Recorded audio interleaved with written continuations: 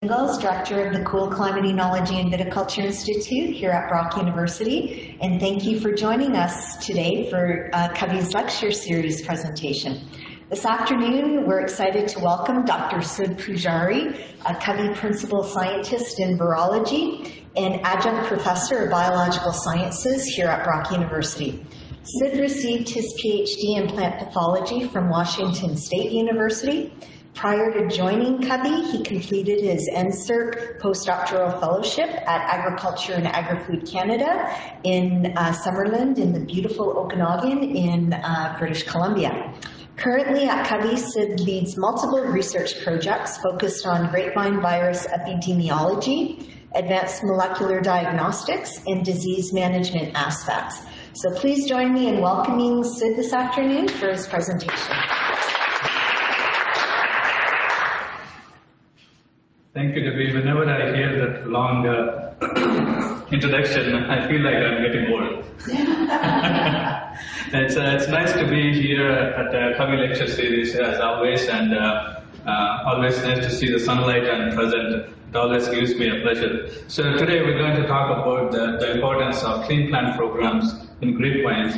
I know I put only for grapevines as a focused crop here, but today I'll be touching a little bit beyond grapevines to just give you, the audience, an understanding of how these clean plant programs have been developed elsewhere, if not here in Canada.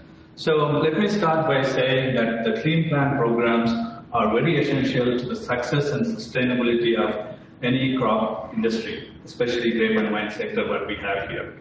As we have seen through the COVI lecture series, we started with Dr. Jose Ramon, who spoke about grapevine trunk diseases, and then we have Kevin Kerr here talking about the dynamic changes that we have seen in the integrated pest management diseases, not just focused on grapes and different pests and pathogens, how they have been emerged and how the industry has been tackling here in Ontario as well as in other grape growing regions in Canada. So with all these things, we know that, and also to emphasize the fact that Wendy McFadden-Smith, as part of this COVI lecture series, will be speaking on virus diseases and their incidence, I think on March 28. So what all these things brings to us is how susceptible these grapevines are for the pests and pathogens. Although it is susceptible, we need to see when you are developing a clean plant program for the sustainability of the grapevine industry, what type of pests we have, how they have been emerged, and how the onset of those diseases, for example, or how they have emerged. We need to see that the scenario as a whole to build a sustainable clean plant program.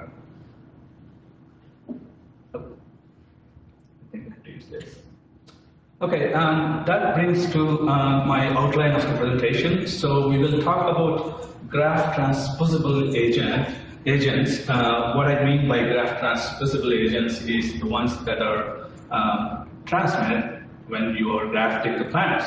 We'll go into the details of how many are there and what are their importance, and then we'll talk about grapevine certification standards, how the typical structure looks like, and how they are different from different countries. What is the difference in terms of how many pathogens they test, based on what they have done. They have made these standards for their regions, for example. And also we will talk about the Canadian perspective, what we have learned from other clean plant programs, and I will end up with some success stories. So as I said, before developing any clean plant program, we need to see a particular crop species as a whole in terms of in that particular region, how it is being grown. For example, grapevines are unique in the sense, in areas like Ontario or British Columbia or Nova Scotia, they do grow in the same spaces or adjacent where they have other fruit trees, either it is home trees or stone fruits. as I mentioned here, the numbers in the parentheses in this graph shows the number of viruses they share. As you can see, grapevines are obviously very susceptible for a number of viruses and virus-like agents, but they don't share that many with other crops. So a knowledge on this type of information is very much essential when you are developing clean plant program. You need to understand how many pathogens or pests that are important for your crops, whether they have any cross infections with other crops that are going in that area. So that would help us to focus on, what type of diagnostic tools we need to develop to detect that particular pathogens, or to come up with ideas of whether we want to include that particular pathogen in your program or not, based on how it is going to affect the crop in terms of the quality and productivity. So, as I mentioned, the focus of this talk will be viruses, but I will be talking on other pathogens as well. You might have seen this slide a lot of times about the major grapevine virus diseases that we have here in Ontario as well as other grape growing regions.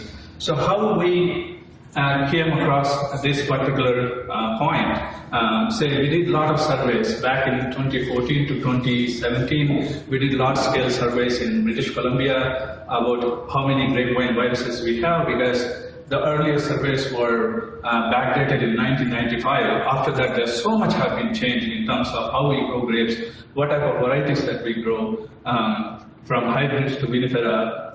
There's so many changes that happen. So that means we have imported or distributed the planting material in a wide scale.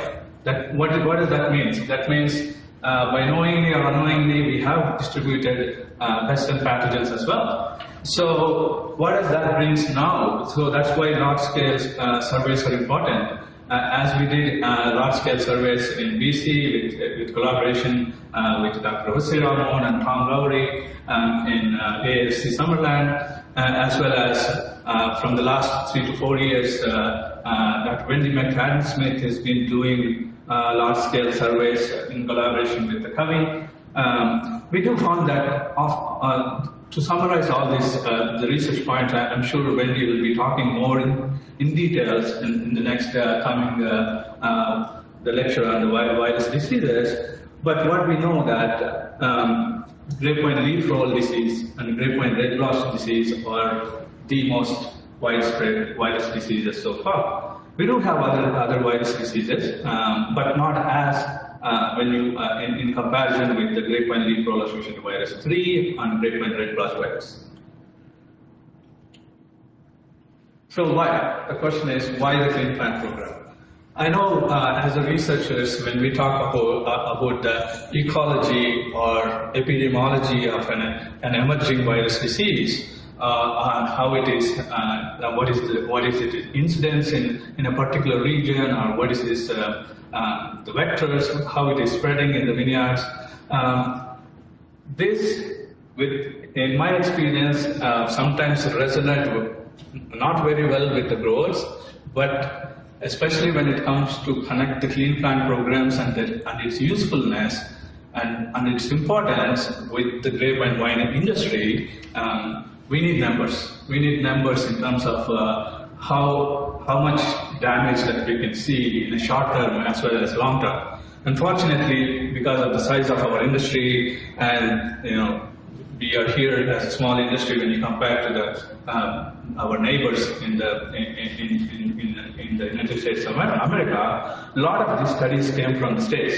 As an example, I would say leaf roll disease, an estimate that came in 2012 is about up to $91,662 per acre over the lifespan of vineyard.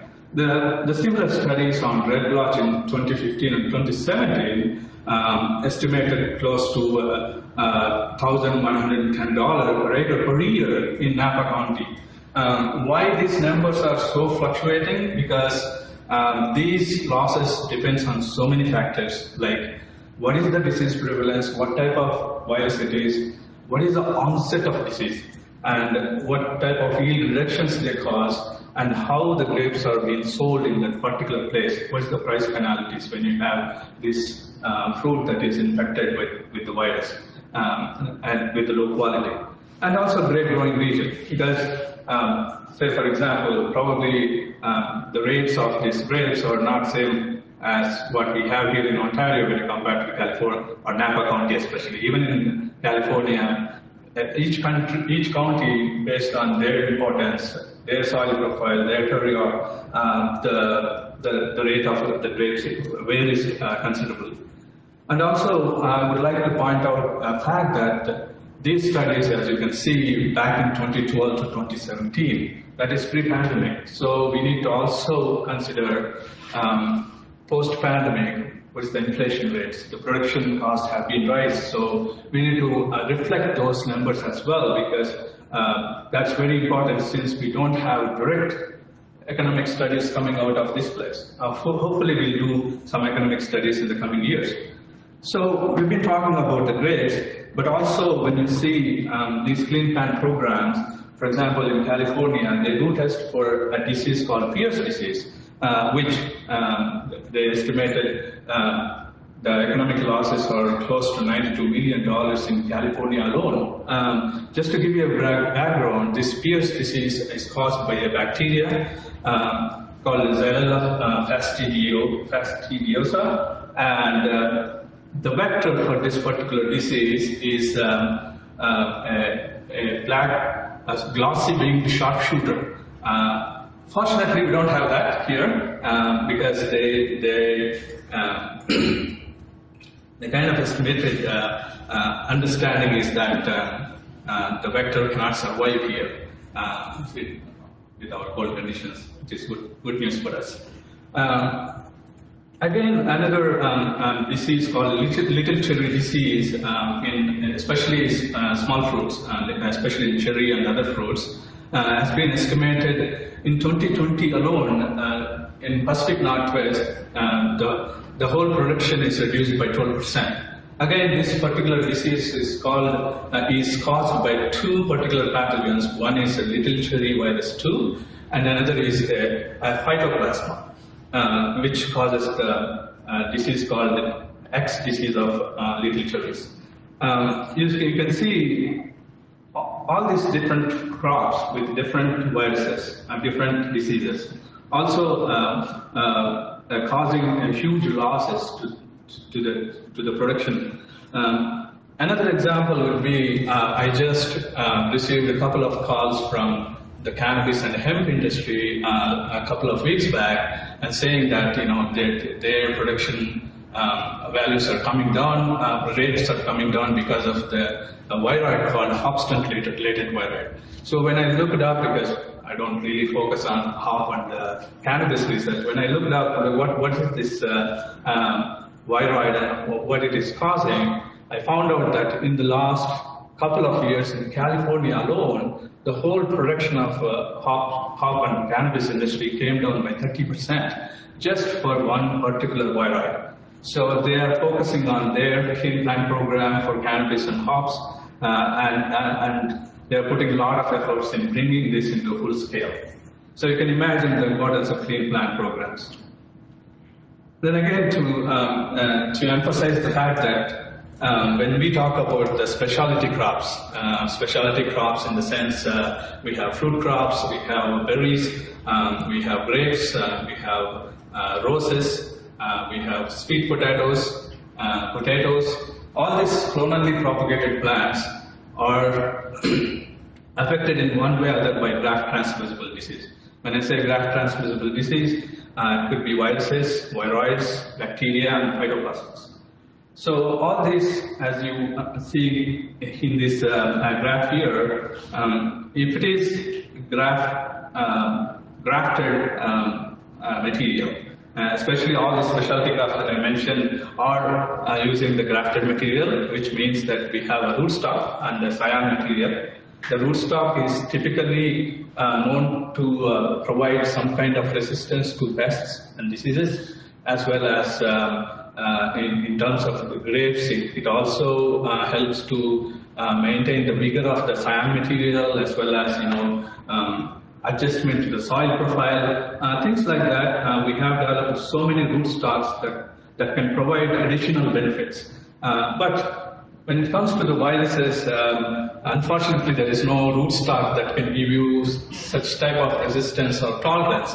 That's why I wanted to emphasize all these graft transmissible disease, graft transmissible agents are known to transfer between an infected rootstock to infected scion, or healthy scion, or healthy infected scion to a healthy rootstock if you have used such material. And obviously, when you do, we don't do much of the bone-rooted grapevines. We don't plant that much, but except in some places in Nova Scotia. But if you have taken cuttings from virus-infected mother vine, obviously the daughter vines have the virus. So,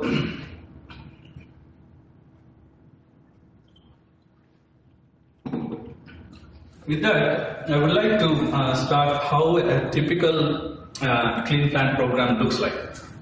What are the factors that we need to take, and what are the different stages? I do have graphics to explain all these points, so if you are not willing to focus too much on the text, bear with me, but just to explain, first is the selection of varieties and rootstocks. Say, for example, if we have a clone or variety that is unique, and you don't know the health status of that particular rootstocks or sand material, and you wanted to bring that into a large-scale production by propagation, well, first thing that you monitor that particular plant for any type of indications or signs that have any symptoms that looks like a virus disease or other pests. And then if you have portability, you either do a serological, which is protein-based, and molecular test, which are mostly nucleic acid-based tests for those particular pathogens. And then again, how many tests, how many pathogens will all depend on how you are looking, which crop you are looking, what is the region, and what type of viruses that are prevalent in that country. Or you also go to see what is the quarantine regulations say about for that particular country, for that particular crop. So there's so many different aspects that you need to consider when you are deciding which crop, which test that you need to do. So if something that tests positive for a pathogen that is listed in your certification program, you obviously go through a process called elimination, pathogen elimination or virus elimination process. We'll talk about that very in detail. But the second step is the production of nuclear stock. So this is the stock that you will be developing after selecting your clones or varieties that you want it to be in your germplasm collection or nuclear stocks. Usually these stocks are pretty much isolated. All the clean plant programs develops their own standards in terms of integrated pest management strategies, how they should be stored, which conditions they should be stored, what type of process needs to be there to track each clone, and also whether you are doing a true to typeness to check the genetic stability of those particular clone or variety. So all these things are in consideration. We'll go through those steps in detail in the coming slides. And also when it comes to the maintenance of the nuclear stocks, then again, there will be protocols for regular monitoring as well as testing, so that you are 100% sure that whatever you are maintaining your nuclear stock are being tested and also being maintained at the best, using the best management practices developed by federal, regional, provincial, as well as their own certification standards that are being developed. And then the propagation block. So, which is the cuttings that you took from the nuclear stocks and maintained in another block, which is called the propagation blocks. And the very particular thing about this propagation block, we'll be discussing this in detail as well, is these materials should only come from the nuclear stock. And also they do have a set of standards usually set by certification agencies that you need to be maintained with best management practices, and also there will be monitoring as well as regular testing. And then the finally certified plans, where either you have grafted or unrooted. And then even in those certified plans, these are the plants that goes into the ground of growers' fields or commercial fields. Let's talk about this in detail. So, say you identified a cyan variety and the rootstock varieties, and then in your certification standards you have, say, X number of pathogens that you want to test, and you test it with the standard methods that are available, and it's all tested negative. So that means it's a candidate material to go into the certification program. So that refers to both cyan as well as rootstocks, and what we typically call as nuclear stocks. When you grow them, and then the nuclear stocks, when you propagate from that, becomes the propagation stock, and then when we graft it, that grafted certified stock will have a certified rootstock cutting as well as certified cyan cutting. That's what we call certified stock. So that's very important. And also we need to make sure all these, either the certified rootstock cuttings and certified cyan cuttings are coming from the nuclear stock of the certification agencies where nuclear stock is there. It is very important to emphasize that this material should not be exchanged between the nurseries, because once it goes out of the nuclear stock of the certification agency, it loses its status. That's what many times people have learned their mistakes by doing this and by causing a lot of contaminated material to spread to different parts. Okay, so we took that as a scenario. Okay, you have identified cyan and rootstock varieties, and it did test positive for one or more of the pathogens that are there in your certification list. So we do have a process called virus elimination, which is typically meristem tip tissue culture, where you try to exercise the tip of the meristem, that is 0.1 to 0.5 millimeter in size, and by establishing those vines in an artificial media, trying to grow them into a bigger plant, and then bring those material into the root nuclear stock. And then you test them again to make sure that all the pathogens in your list in the certification are tested negative, and that's where it comes to the nuclear stock. And then the procedure follows the same. You have propagation stock and you have certified rootstocks. Certified both rootstocks as well as cyan cuttings. So to simplify this, I know there's a lot of text, I acknowledge that, but I'll make sure it is simple for you. Typically what we call the G1 is the mother vines or the nuclear stocks, where you have screened for all known pathogens. Either you test by testing or biological indexing, which means you take an infected material and then, or the subject of the test, and then graft them with a healthy cyan material and try to see if the pathogen, if it is there, if it moves and expresses the symptoms, which typically for a perennial crop like grapes takes a lot of time. We do use varieties like Saffron, Merlot as an indicator plants, because they try to express the symptoms of these viruses and viri better than in some other varieties. And also testing will involve a lot of diagnostic methods. We're going to go in detail on those. And then, as I said, typically these foundation or nuclear blocks are maintained at the clean plant centers. I do have examples of clean plant centers where they're maintained in the States or here in Canada. We will talk about that. And these mother stocks or nuclear stocks are regularly tested and monitored. They do have a program where over a period of time they will test 100% of the mother block, and number of tests that they do on a regular basis, things like that. And then this is the sole source of G2 material for nurseries, growers, or certification programs. This is where it is very important to maintain, because if you loosen this particular stage, then it becomes very difficult to maintain the clean plant program. This should be the sole source of G2 planting material. Say, for example, a nursery or a grower or a commercial propagator, they want to maintain their own G2. All the material should go from this particular block. That's very important, so that they don't exchange material between them after sourcing G1 material from the certification agency. So again, this will become, the purpose to increase this production of the virus-specific vines to support the supply chain. Typically, if the industry like California, Oregon, or Washington State, they might have to go for G3 and G4 blocks.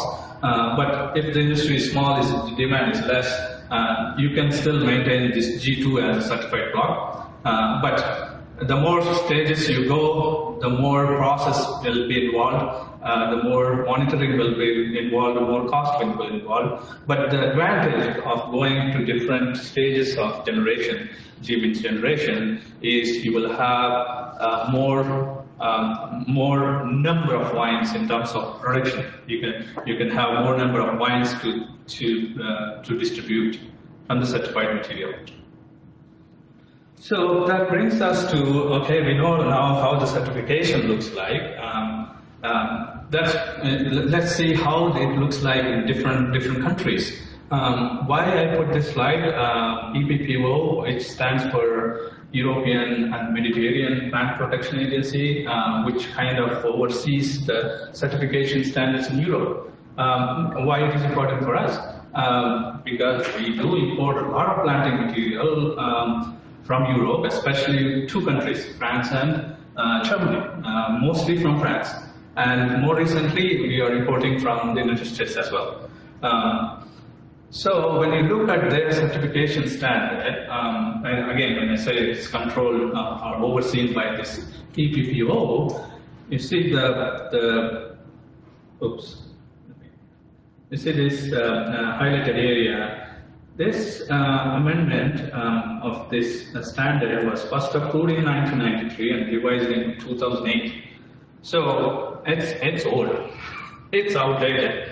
And I tried to go today or a couple of days and see if they have updated anything. So no, that's why I put downloaded on so-and-so day. Maybe they're working on it, but when you see their type of standard and what type of viruses they do test for, you can easily understand how much was our understanding on grapevine viruses in 2008, not just here in Canada, but in Europe. So that brings us the question, what type of updates that we need? When you look closely into those guidelines, what type of tests they do, as I mentioned, there are tests based on biological indexing, ELISA-based testing, and molecular testing. They do test for biological indexing, especially for the leaf roll and rubose root complex. They do have a standard of having a minimum of 3 replicates, 6 to 8 grafts for each. But it's a very good thing to have such kind of thing. But when you look at the ELISA testing, they say they only test for grapevine plant leaf and other Nepo viruses, which are mostly transmitted by nematode vectors. But when you look into our surveys, we don't have much of these Nepo viruses. We do have a little bit of fan leaf virus, but not at the alarming rate. When we did our large-scale surveys in BC, it was not even close to 3%. And wherever we have seen it, based on our monitoring, it was not spreading because we don't have the vector that the nematode species that can transmit the fan leaf virus, which is Gifinium index. We do have the Gifinium americanum, but that is not the vector for fan. So we have to ask ourselves whether whether the standard in Europe will fit to us or not. And other things like leaf roll and witty viruses and fleck, they have been testing. But in their certification standards, although they mentioned that some of these viruses, including fan-leaf virus, they test with ELISA, which is a bit less sensitive than the molecular methods called like PCR, polymerase chain reaction. But I never found in their standard where they have specifically mentioned that their method of the standard method of testing is like PCR based. It is left to the laboratories that operate in that region whether they want to use ELISA or PCR. It's only recommended, not as mandatory. So look more into details of the EPBO guidelines, type of viruses that they test. Yes, there are few viruses that are important to us, all the leaf roll viruses, Rugose complex, and some of the phytoplasmas. But surprisingly, I don't find the more important virus that what we have here is the Grapevine red blotch virus. So other guidelines include there is a heat treatment, which is typically in any elimination process, we do subject the lignified canes to the heat treatment. The temperatures were given there, which mostly eliminate the fungal pathogens or some type of bacterial pathogens in them, but not 100% effective on the viruses and viroids. And they do have the meristem tip tissue culture to eliminate these viruses, which is typically what we use in our standards as well. So why the meristem tip tissue culture? Just to give you a background, as you see in this diagram here, this is the meristem on a typical tip of a shoot of the plant. Typically, this area has no structural vascular bundle. That means the cells are not differentiated enough so that it doesn't have room for the virus to move into this area. And not just in the grapes, in many crops it has been proved the success of using meristem tip as a source of material to generate daughter vines or propagate the plants in many other crops. So we are just using the same principle in generating virus-free or viroid-free plants. So this is the images that are provided by Linzu here. So you can see when you zoom into, this is the tip of the plant. When you put under the microscope and zoom into close to 100 to 120x, this is what you see. And when you remove a lot of layers in between them, this is the tip of the meristem. And the tip of this particular portion has to be cut and placed on a nutrient media with the plant hormones in it so that it can slowly start growing. And then once it starts growing, it will take at least 6 to 8 months to become a 12-inch plant, where we use that as a source of plant materials to test again for the possible viruses or viroids that are present. That's the typical the meristem tip tissue culture protocol. Just to emphasize how the whole process works, when you have virus-infected vine and you want to make sure that to eliminate all the virus and viroids in that particular plant, you exercise the meristem tissue culture and you propagate on an artificial media under controlled conditions, and slowly after you test them with the high throughput sequencing, we'll dig a little bit deeper on the high throughput sequencing, what is this method about, why we use that, and then you propagate in the greenhouse once it is tested negative to make virus-free healthy, as well as you test for true to tightness to make sure that it is genetically identical to the plant that we started with. So just to give an emphasis on high throughput sequencing, as I was mentioning, we have biological indexing or symptom-based methods, serological methods, but more recently, because of its sensitivity, the PCR or quantitative PCR-based techniques have been gaining attention and been becoming very common in all the either diagnostic processes or quarantine processes. And more recently, we have this high throughput sequencing, which is even more sensitive and more comprehensive in the sense that with only one test, you can detect all known possible viruses and viroids in a given test. Although it is a bit expensive when you compare to the standard PCR-based methods, but because of its comprehensiveness, it is more sensitive. We try to improve this particular method and implement that in the clean plant programs. So just to give you more details on how it works, if you have a plant that is suspected for suspected for virus or viroid or any other graft transmissible agents, so you want to include that particular clone into the clean plant program. We have so many nucleic acid extraction methods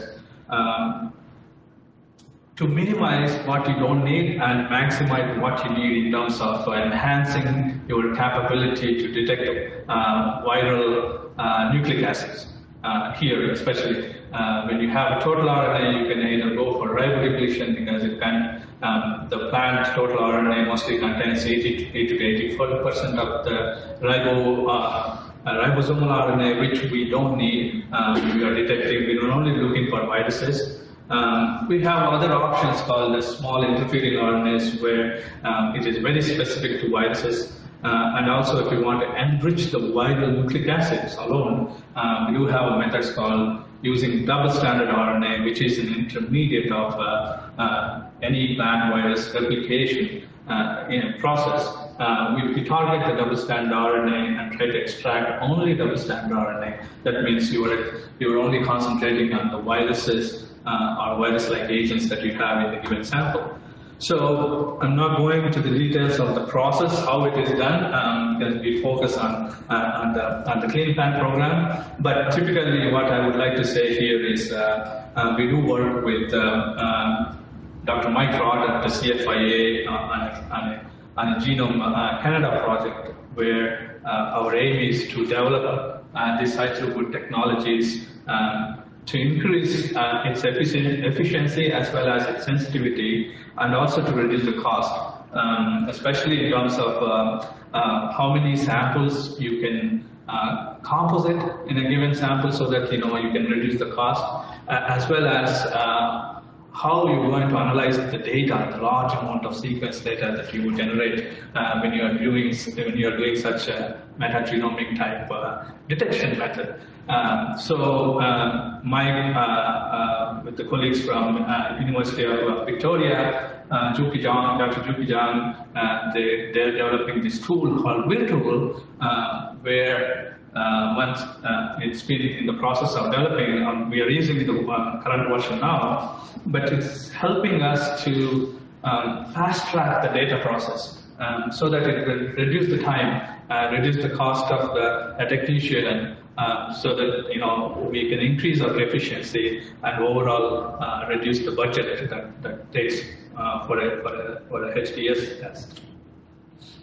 So recently, this high throughput sequencing technique has been used in other national clean plant programs, especially in the States. For example, the traditional way of detecting going through the high throughput clean plant program, is say, for example, either in a national clean plant network in the States, where they test for more than 30 different pathogens based on ELISA or DNA or PCR-based technique. Even the Canadian Grapevines certification network, which I'll explain in detail in the coming slides, they do have this many pathogens to test in a given sample if it needs to be included in the clean plant program. So again, once it is tested positive, the traditional way is you do the meristem tissue culture. Typically takes a year, and then also do the biological indexing. For that, it might take a couple of years because the symptoms to express on these indicator plants will take a lot of time. And then the retesting for all those 30 plus pathogens, it also takes like weeks to months. So if the same process, if you use the high throughput sequencing, which is more comprehensive, you're only relying on the virus elimination process if you test positive, which is 1 year, and then reduce the biological indexing and then the retesting process also from months to probably weeks, because the testing with NGS would not take that much time as compared to the traditional ILS or PCR-based methods. I'm not going to go through this because we already gone how the process works. I just wanted to emphasize the difference between the traditional different type of techniques using like ELISA PCR-based techniques as when you compare to the high throughput sequencing.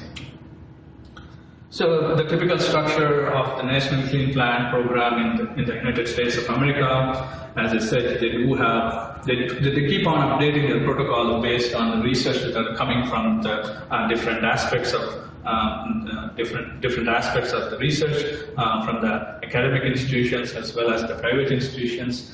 They keep that in mind to make sure that there isn't any emerging pathogen or pest that is concern for economic concern for the particular crop. They do develop those diagnostic protocols after understanding how the pathogen is diverse in the sense of like genetic diversity and all, and then they develop this protocol, and what they call is the Protocol 2010. Although the year says Protocol 2010, doesn't mean that it was developed or stopped developing in 2010. It was initiated in 2010, that's why it's called 2010. But it's keep on updating.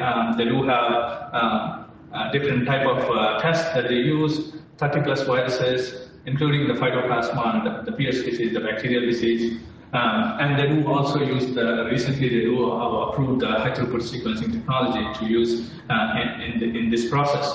So typically, as you see here, FPS has a foundation or nuclear block, and then the nurseries will take that material and register with the FPS, and those blocks are called registered increase blocks, and they're certified nursery planting, from where they take the material and then if they want to either go to the fruit production vineyards or go to growers.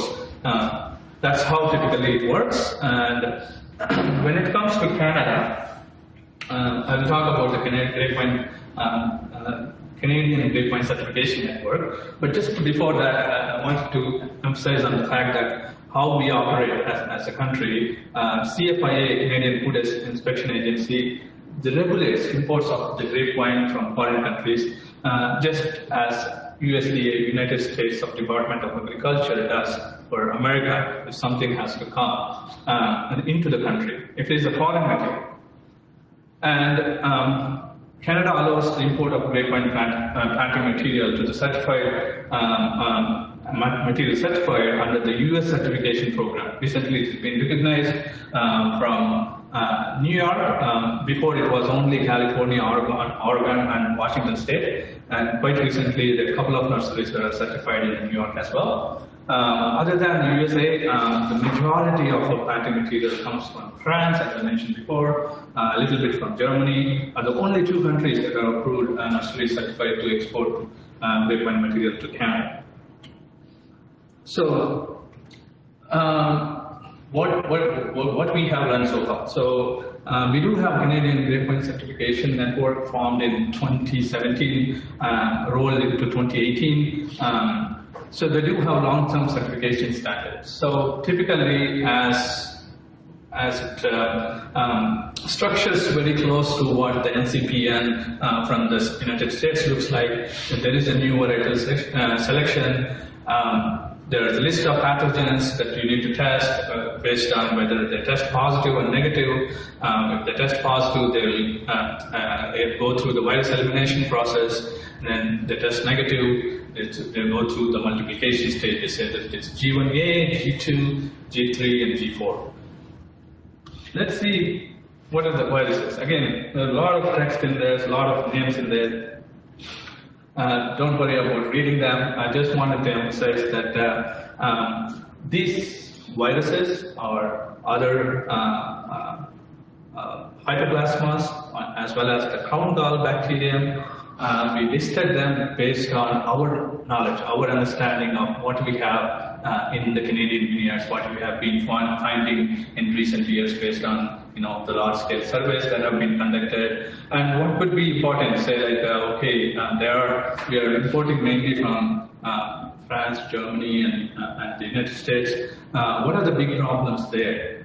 So the CGCN put a lot of effort in coming into the list, in bringing this list into the certification to make sure that we're not going to have some emerging diseases in very near future, and also addressing the viruses that we have concerns so far that are economically important.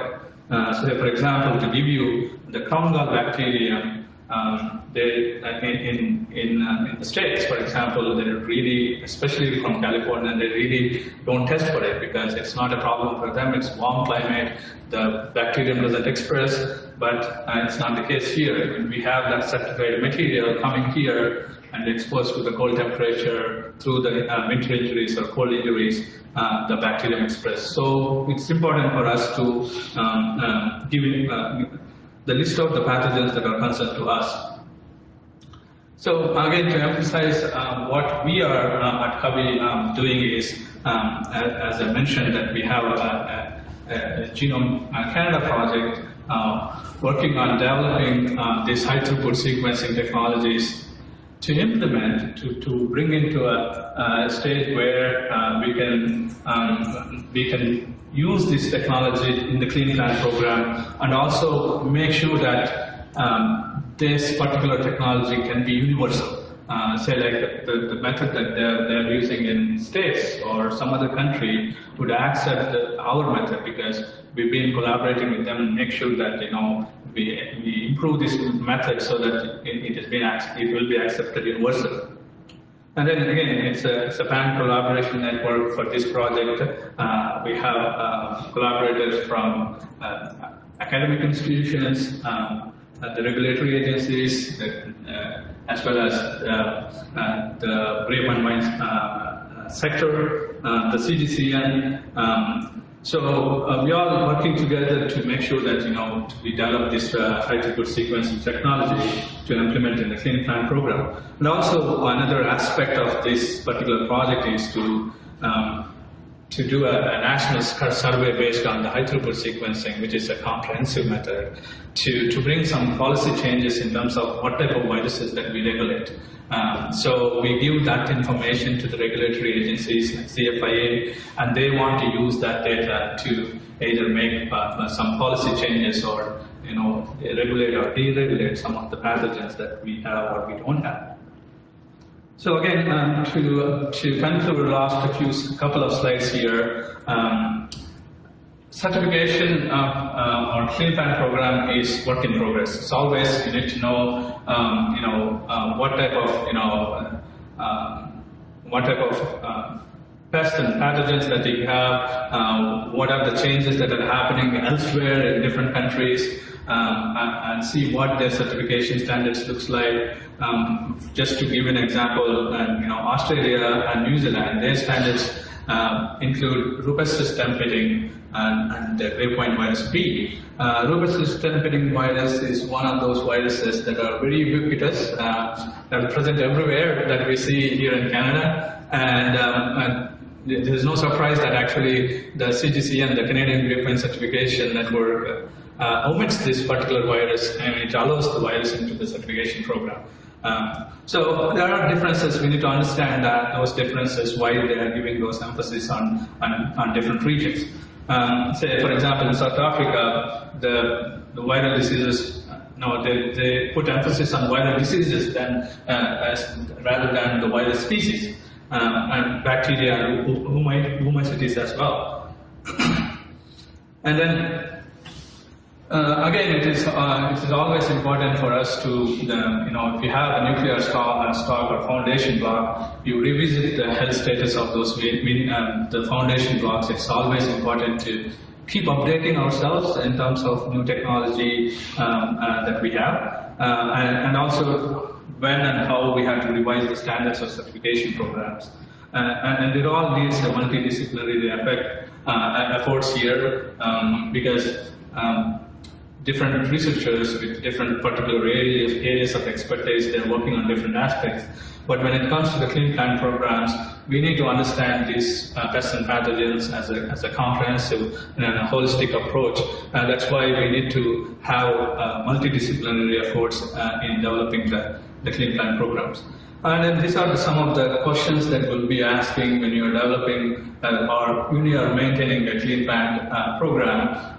What viruses are important, any viruses that can be tolerated or eradicated in a given geographical location, and what type of methods, what type of adaptations that you are taking to bring in latest diagnostic methods into your clean plant program, and how to ensure that your certified clean material, propagating material is available to the growers or nurseries. And also, when I say clean plant program is the first step, we need a start clean and stay clean programs.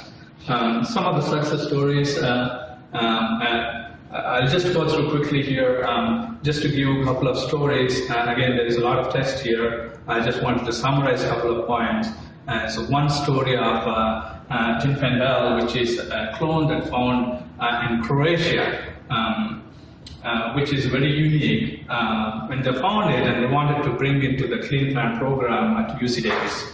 So when they tested, because they have very limited availability of that particular clone, when they tested it, it was found positive for one of the viruses that is there in the certification programs. So they did eliminate the virus in the virus elimination process, and also shared that particular clone to the host country, Croatia. And as a result, the discovery or origin of Zinfandel, which is with many new Croatian cultivars have been developed into wines in Croatia. So the industry was becoming very successful with this type of stories. And also to give a few more examples how it's been benefiting, especially the clean plant program in the States. There is a study by Fuller et al. In 2019 where they estimated having clean plant program for grapevines substantially exceeds the grower's cost to benefit ratio of close to 117 over 10 years. So that's huge. When you have such programs, you also need such studies to understand what is the benefit that is coming out of the programs. And another program that has, in 2020 by Chen et al., in just California, the clean plant program for grapevines has an annual benefit of $70 million. That's the kind of impact that the clean plant program is creating. And then just before coming to this presentation, and this something is popped up on my Twitter, so I put it in here. So when you have a clean plant program, so this is the team of grape breeders that they have developed a powdery mildew resistant wines. So once what typically they did is they developed these DNA markers that can actually define what type of disease resistance to the powdery mildew in these clones. So once they do that type of research, when they want to put it into public domain, they are sending this material to the clean plant program over at the UC Davis, where they take a look and they also test for other pathogens in the certification standards, and then they make sure that they make it available to the nurseries. That's the advantage of having clean plant program. I just thought that this is a nice way to go here. So just to give you a brief summary of how United States operates, as you can see all those dots with the different colors or different crops, and then the ones that are circled in red are where the research centers are focusing on the economic benefits of this clean plant program. So I think they started somewhere in 1994, 95. Now you see how they have spread over the years onto different crops, just not the grapevines. That's the importance of clean plant program. Just to give a couple of examples here. Not on, again, when I say Grapevines, everything is Grapevines, so I wanted to change and tell you something different. The sweet potato has a problem in California, and sweet potato production, and they had this particular disease that they're all suffering from. It's called russet crack, which is caused by a virus. It's called the sweet potato feathery motile virus. So their yields were low in 1967 because of all these things. That California was looking at the 5 tons per acre in terms of production. So they team up and they developed this clean plant program. Again, the meristem tissue culture, along with the public-private research investment on doing research on high-yielding varieties, disease-resistant varieties, has resulted in a significant increase. In 2001, they are looking at the production has been doubled to 12 tons an acre. And then now you see the clean plant program for sweet potatoes, not only in California, they extended it to Louisiana, North Carolina, and Mississippi. So again, I wanted to emphasize the success of these clean plant programs also heavily depends on how your education and outreach program works. I think the NCPN doing great work with their outreach and education programs in educating growers and telling them the benefits of the clean plant programs. So with that, I mentioned this before, the clean plant program is the beginning, but it is a very big step. If you don't have clean plants, you cannot maintain the clean wines or clean wines.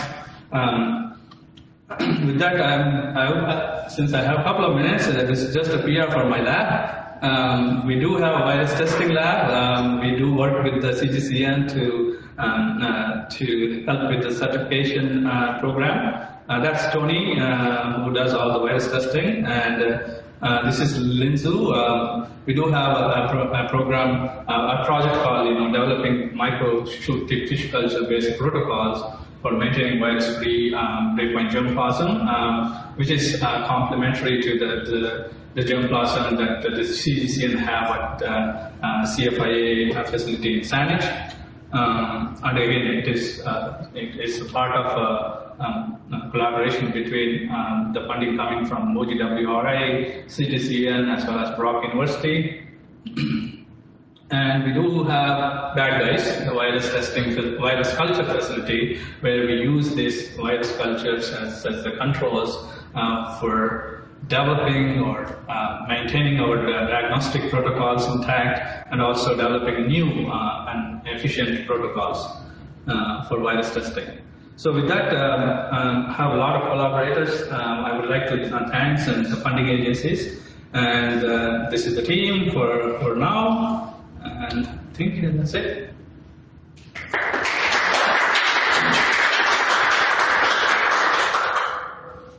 We have time for questions for Sid. I have a couple questions, Sid. Sure. So you mentioned in Europe, when you were looking up their testing procedure for their clean plants, that they're not testing for red blotch. And do you think they're not testing because it's not there, or do you think they're not testing because it just hasn't made it into their testing protocol yet? That's a quite interesting question. See, it's not mandatory to test. So obviously, if I'm a grapevine propagator, large-scale grapevine propagator, say, I would really avoid it because it brings too much money on my table. And the second thing is, I think there have not been large-scale surveys, especially in the commercial vineyards, to look for these new viruses or virus diseases. That's one of the limiting factors, I think. If they test, if they do test and found out that it is not there, it is actually good for everybody. But being confident that it is being tested and it is negative is more important than not being tested. Now, just to follow up with that, even though they may not be testing because the material is imported into Canada. What role does CFIA play in testing samples of material that come in from France using our protocols that would test for red blotch to confirm that it's not present? Yeah, it's a good question. The question is what does CFIA does especially when we are importing the material. CFIA as a regulatory agency, their mandate is to test, especially for pathogens that are regulated in Canada, but they do test for economically important like red blotch. But because of the amount of material that we import, probably it is in millions every year. I'm sure it will be very, very minute in terms of how much we are testing. That may pick up, but even if they find the red blotch, they can say they can just abandon that particular shipment or that particular lot, but it is not their mandate to say no to everything because it's not a regulated pathogen. In Canada, it is not regulated; it is present. But I think they are very limited with the amount of or percentage of material that being tested. Obviously, there are so other reasons for it. They are limited in their capacity, and the material that is coming in is huge in terms of what we're importing. Are there any other questions for Sue? Okay, well, please join me in thanking Sid for a great talk this afternoon.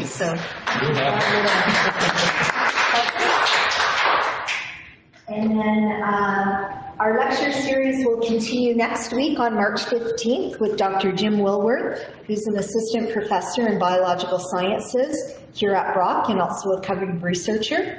And his presentation will focus on improving resiliency in grapevines to avoid freeze damage in a changing climate. So we hope to see you either in person or online next week. Thanks.